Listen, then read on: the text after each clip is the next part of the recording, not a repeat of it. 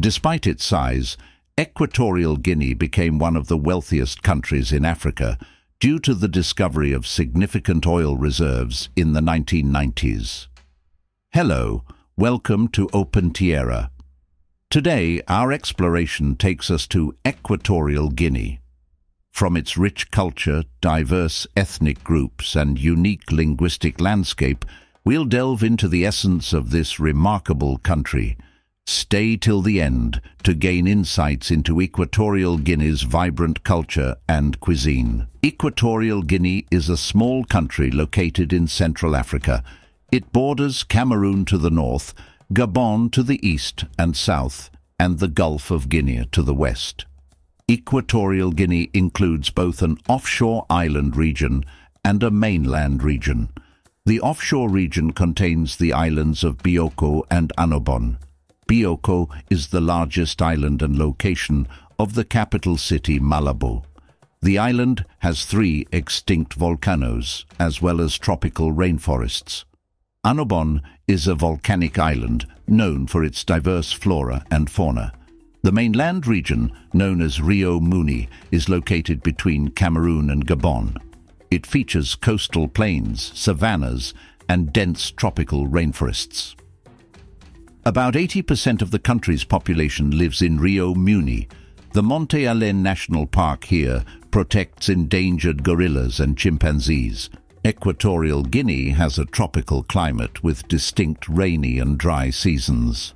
The rainy season lasts from May to October. The country's location near the equator provides a hot and humid climate year-round. Major rivers include the Mitembe and the Wele. The rivers allow for agriculture, but also contribute to flooding during the rainy season. Its natural resources include timber and oil reserves off the coast. However, despite these resources, much of the population lives in poverty. Before colonization, Equatorial Guinea was inhabited by various indigenous ethnic groups, including the Bubi, Fang, and others. These groups had diverse cultural and social structures. The Bubi were the earliest inhabitants of the island of Bioko. The Fang migrated to the region from the north and lived mainly on the mainland. Portuguese explorers first arrived here in the late 15th century. They used the islands as trading posts for slaves and other goods. In the 18th century, Spain established control over the region and named it Spanish Guinea.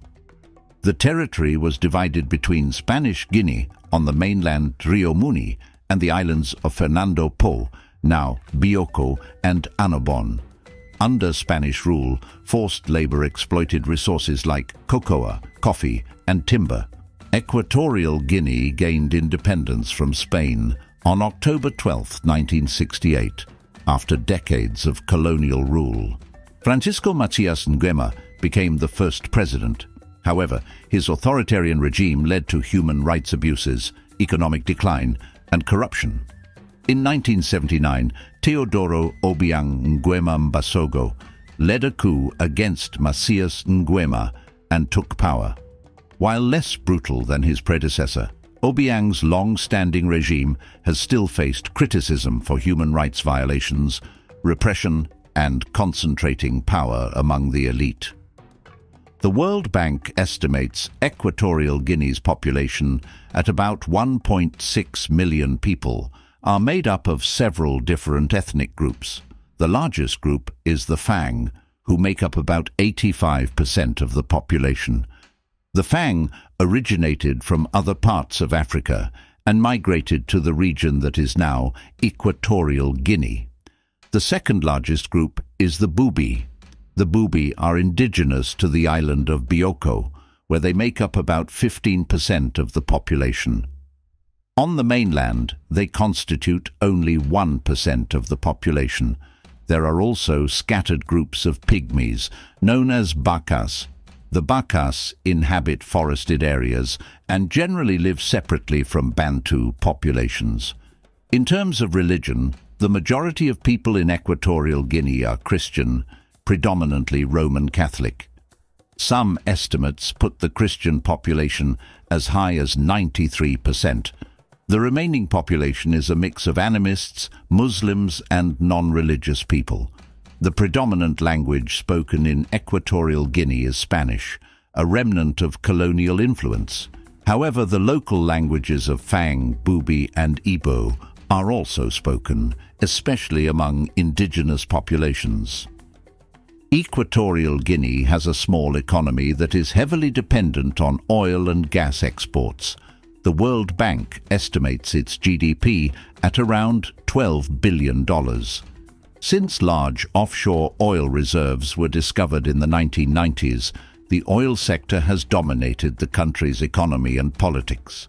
Today, Equatorial Guinea is sub-Saharan Africa's third-largest oil producer.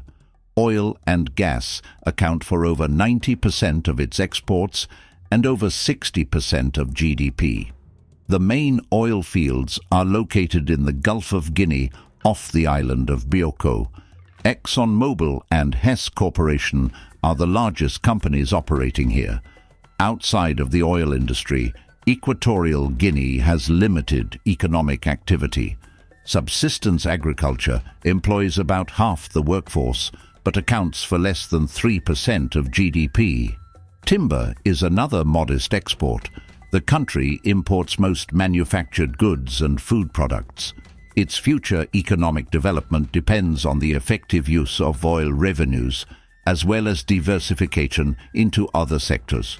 The government has invested in infrastructure and education, but much work remains to reduce poverty and inequality. More transparent governance and stable institutions are needed to improve the business climate.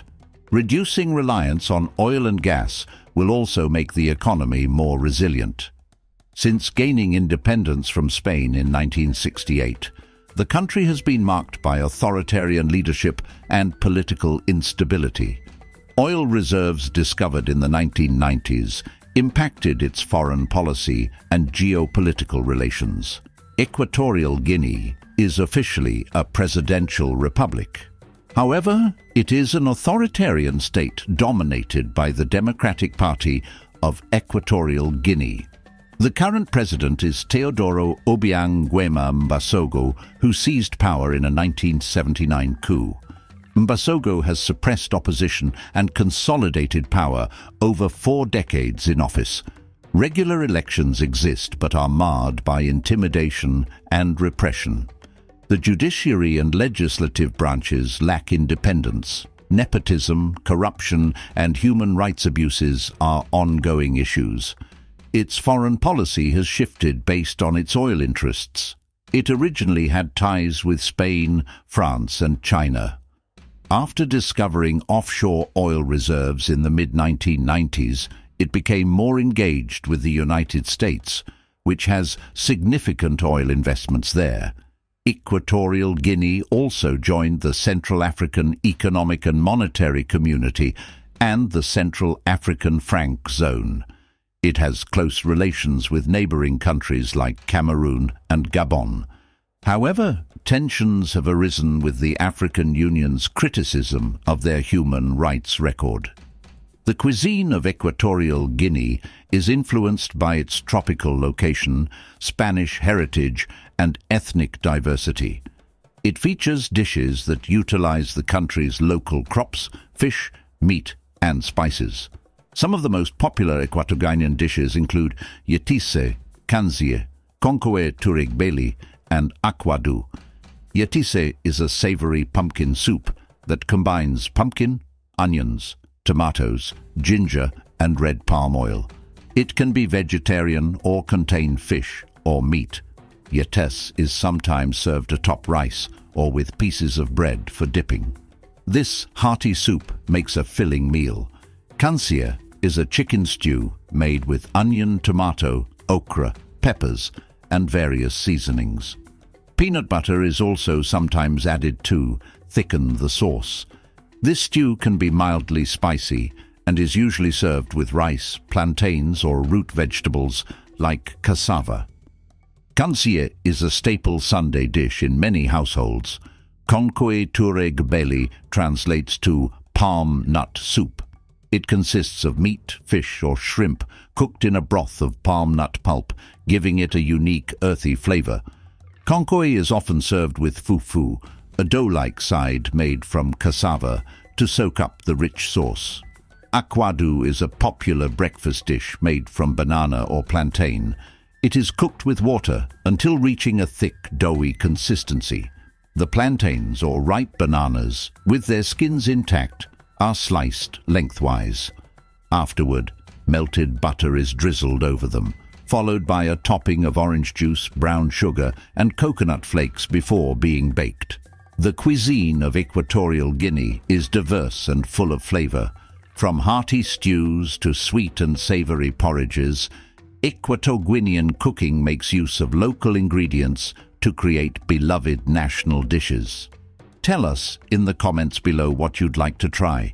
If you enjoyed this video on Equatorial Guinea, you'll love this next one.